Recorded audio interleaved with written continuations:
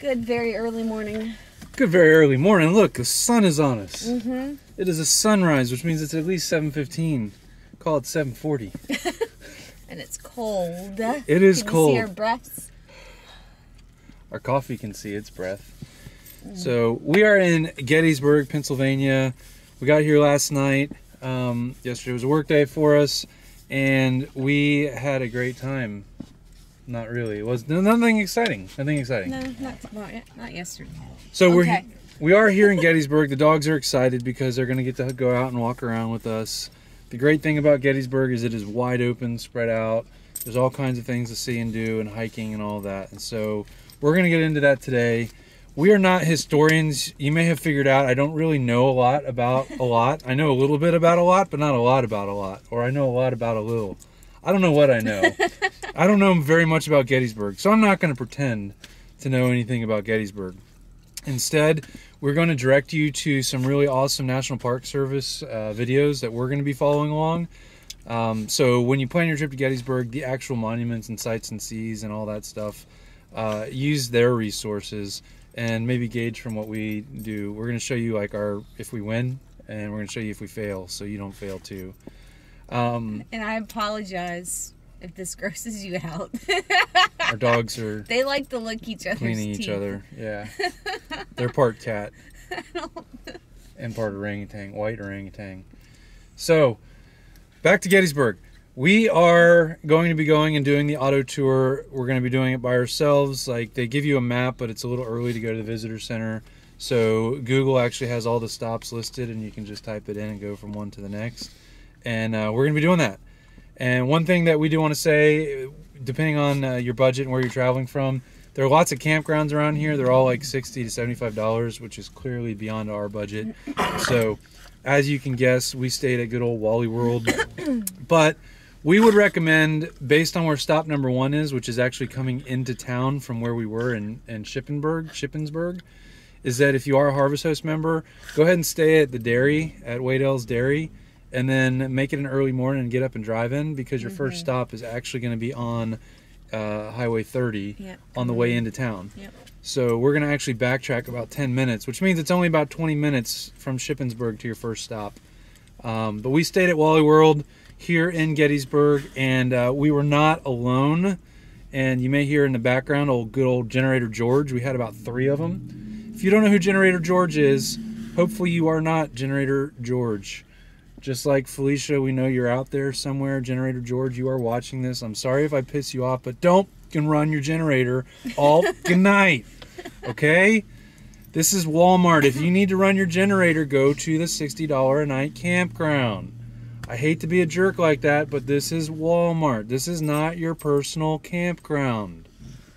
Did I say that rudely? Does that sound? You did a little bit. I mean, I want to get that across to people. Like, we are borrowing space here at Walmart. They could kick us out if they want, and these guys are just running their generators like they own the place, taking up 17 parking spots. So, on that note, forgive me for my rudeness and abruptness. If you're one of those people who runs your generator at Walmart, really think about it. You're not supposed to, out of the courtesy for other people who are packed in like sardines here. I mean, I slept fine. We had a street cleaner going on. But that's Walmart's business. They can have a street cleaner running. They could have it running all night long. They could park it next to us and just turn the little beepy thing on and beep it because they own this friggin' parking lot. So we don't own it, so we need to treat it a little bit better than that, out of respect for Walmart, but also, most importantly, our community, the RVers like us. I mean, we're not fancy pants RVers. If we're staying at a Walmart, we're all in this together. So on that note, let's get out of Walmart. And let's go to stop number 1, which I believe is an eternal flame. Eternal flame? Yeah, which is what I have for you. What? After I drank that dairy milk yesterday. Your stomach didn't get upset after. I'm pretty sure I've had an eternal flame. No. That happens if you eat Mexican food. Oh. Well, either way, are we getting Mexican? No. Mexican breakfast? No. Oh, that sounds delicious. No? Okay, we're going to go to stop number 1. We'll take you there.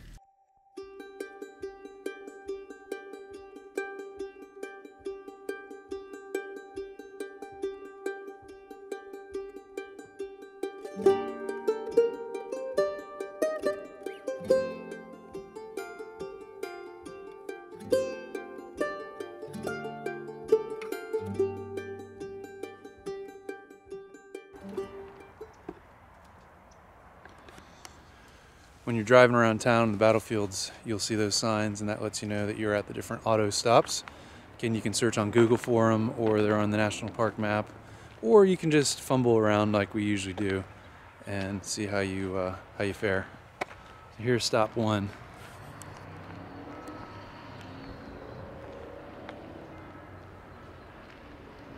It's eerie being here. Huh? Like you can like feel. It's just like eerie. Yeah, that's what most people say when they come here. That's why everybody needs to come to Gettysburg at least once in their life.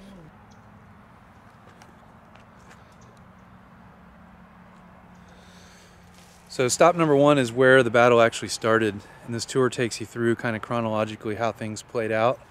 So this is where a bunch of Confederate soldiers actually ran into some dismounted cavalrymen, and they opened fire and had an attack, a little battle.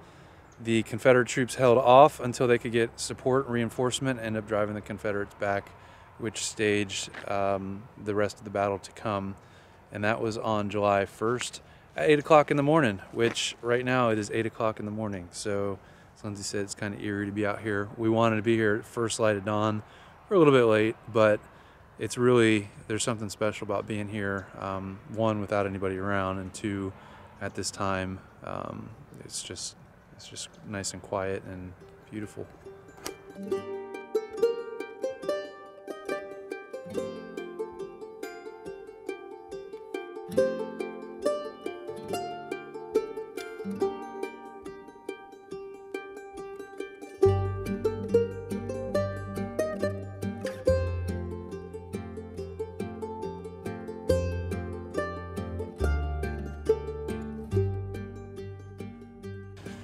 So the auto stop number 2 brings you to the eternal peace flame. I left out the word peace before flame. It's not the eternal flame, it's the eternal peace flame.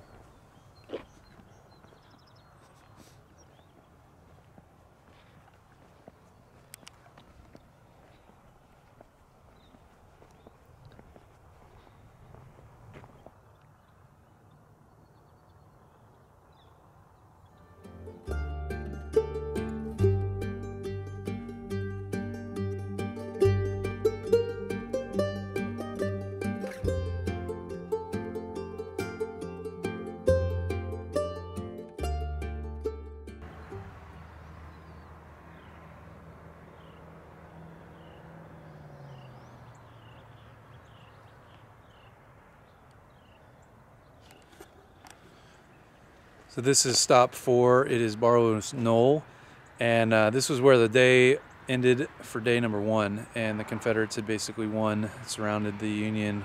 Lots of lives lost, like 15,000 lives between the 2 armies. So pretty sacred place here, and you can look out. See why being up here is important.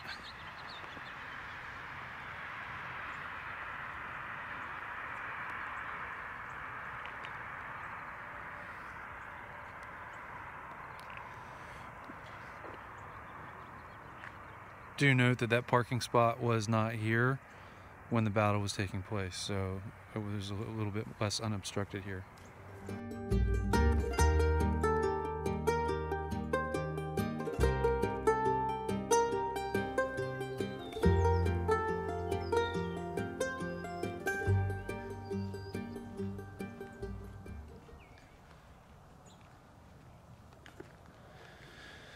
What's wrong about the last stop? This is stop 4, that was stop 3.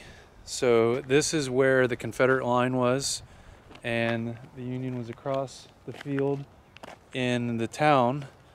And so the Confederates were holding up here, formed their ranks, and they did what came to be known as Pickett's Charge. So that took place here.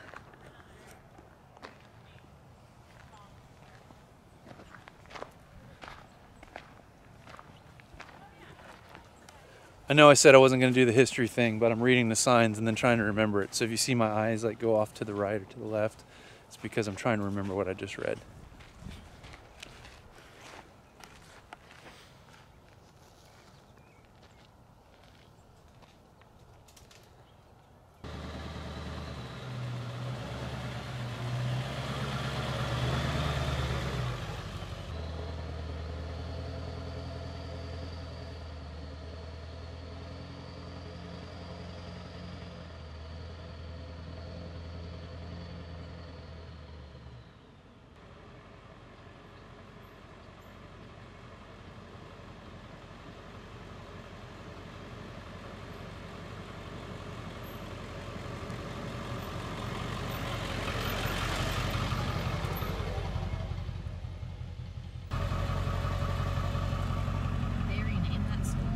Stop number 5 is we're not getting out of the truck stop. It is the statue for the Virginia Memorial and General Robert E. Lee.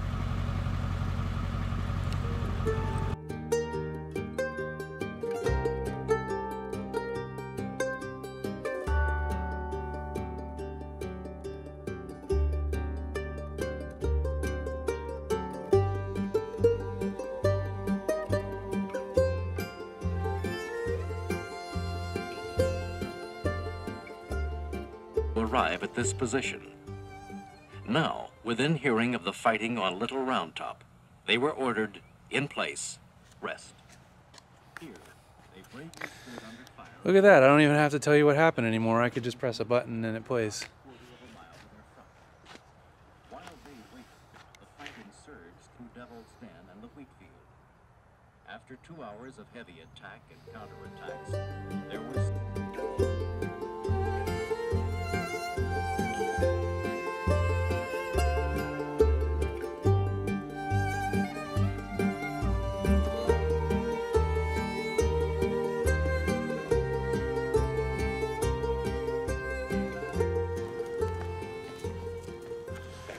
We're at stop number 8, which is the famous Little Round Top.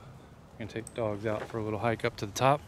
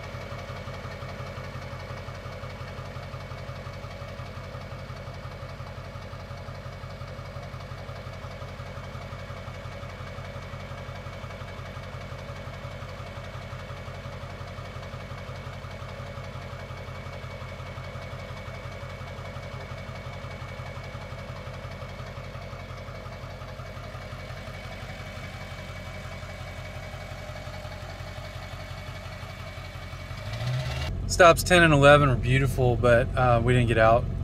It was the Peach Orchard. Peach Orchard. And a barn. And a barn. Where a big fight was at. Yeah, there were lots of fights out here, and this was the end of day 2, so we went back in time a little bit because we were just at day 3 somewhere. But anyway, we didn't get out here for stops 10 and 11. But we're gonna go check out the top 12.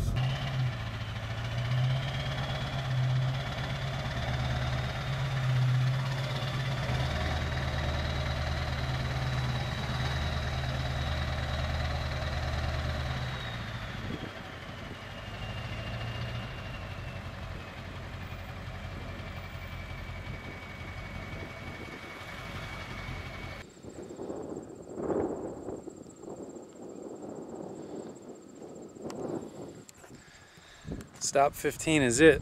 This is where, well, there's one more stop, but this is Pickett's Charge. This is where, across the way, where we were earlier and some other stops, the Confederate Army was in the wood line, and on the third day of the battle, they came marching across. There was a wall here, lots of cannons, lots of muskets, and the Union Army decimated the Confederates. So this battle right here was the high watermark for the Civil War for the Confederates. It was all downhill for them at this point.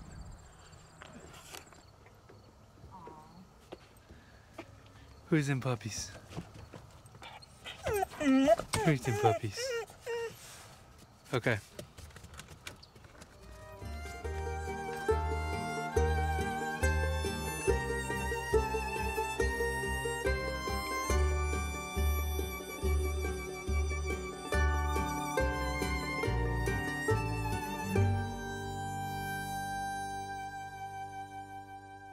So the final stop on the auto tour is the final stop in the history of Gettysburg when it comes to the Civil War, and that is where President Abraham Lincoln delivered the Gettysburg Address. So there's a parking lot you can park in, and then you walk up into the cemetery, and we'll go check it out. Boo! Everywhere we've been today has been dog friendly. It's all been outdoors. This is outdoors, it's a cemetery, but it's enclosed in the fence, and for good reason. I imagine people won't pick up their dog's poop, and that's incredibly disrespectful. So we're here at the cemetery. I am here at the cemetery. Lindsay's got the dogs outside. I'm gonna go check it out.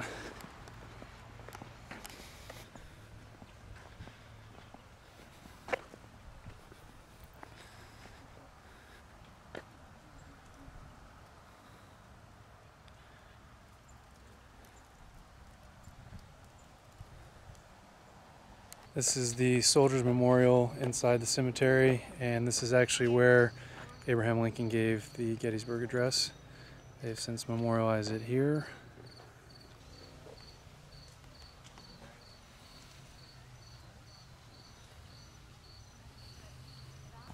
Most of those people who were buried here, most of the soldiers, well, almost all of them were Union soldiers, and they didn't know most of them. So there's a lot of unknowns. The ones that they knew, they had them grouped by their different states. And then Confederate soldiers, they just tossed into shallow graves and mass graves and carried on with life. So, well, that was awesome. Yeah, I really enjoyed Gettysburg. I'm glad we got out there early in terms of the battlefield. We're still in Gettysburg. We're still going to go wander around. Downtown's pretty cute if we can find parking. I just said cute. It is cute. Downtown's pretty interesting, pretty historic. Yeah. So we're gonna go wander downtown if we can get there and find a parking spot and go check it out. But the battlefield, it was awesome to be out there first thing in the morning, 8 o'clock. Yeah. Didn't see anybody. It's getting busy now. It is just before noon, so we kind of did our tour. We showed you in about 4 hours. You can stretch it out as long as you want. There were memorial. You could make it. You could go through faster. Yeah, you can go through faster. You can go through slower. But there's so many memorials, so many places you could stop and get out and walk around. And it's beautiful. We may actually go back and do some hiking. There were some trails across, particularly on the Confederate side of where the battlefield took place, the first part of the morning. So we may go back and do those, just go for a hike. Even Big Round Top, I think you can hike. And we're going to go maybe get something to eat. We heard there's some good, what are they called? Crab fries? Crab fries, cheesesteaks. Cheesesteaks, either way. I mean, we're not in Philadelphia, but we're not that far away that we can't find a good cheesesteak. So maybe we'll go do that and indulge ourselves just a little bit because we've been living on the cheap. And then we're going to take off today. One day in Gettysburg. Another day somewhere else. Yep. So it goes with our story. So Sunday we can park for free until 1 o'clock in the streets of Gettysburg. And that's what we're doing. And now we're walking around. Gonna go find some delicious eats.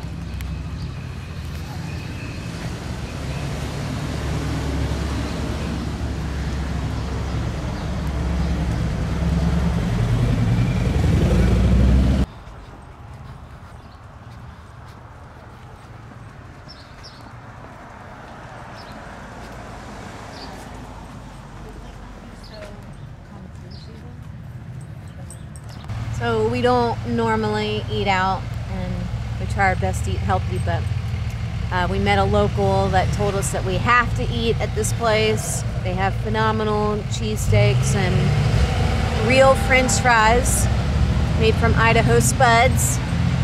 So we went to Hunt's Battlefield Fries.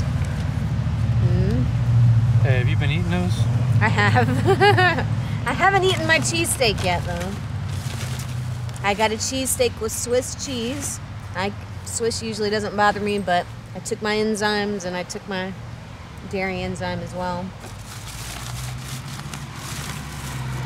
And then Chris got a classic with onions and American. Oh my gosh. That's yours. That looks interesting. It's a Philly cheesesteak. Remember that eternal flame I was talking about? We'll see if it starts up here.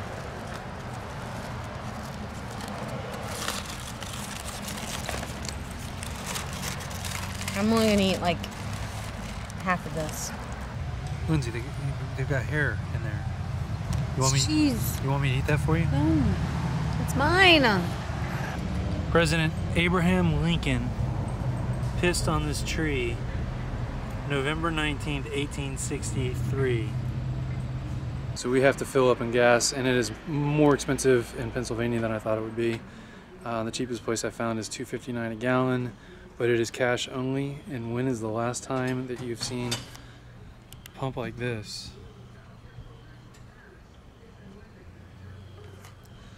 The next closest gas price is $2.89, 30 cents a gallon difference. So I'm gonna save some money pumping and paying with cash.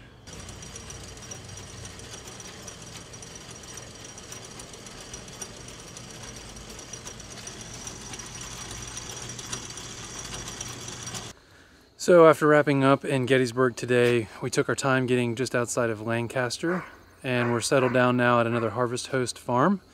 So we're going to get into some really awesome products that they have, some meat, pork and beef products, and they've got a lot of farmland. We're going to go explore, go walk the dogs, get some exercise for them, because they've been cooped up for most of the day. So we are here calling it a day. If you've enjoyed our little excursion of Gettysburg, please make sure to subscribe to our channel if you haven't already done so. Like this video, send us a positive comment. We love positive comments. Send us a question if there's anything we can do to help you make your travels more adventurous, more awesome, more safe. We enjoy being on the road, and we enjoy sharing those experiences with you. So stay in touch with us, and we look forward to sharing the next episode with you. Have a great day.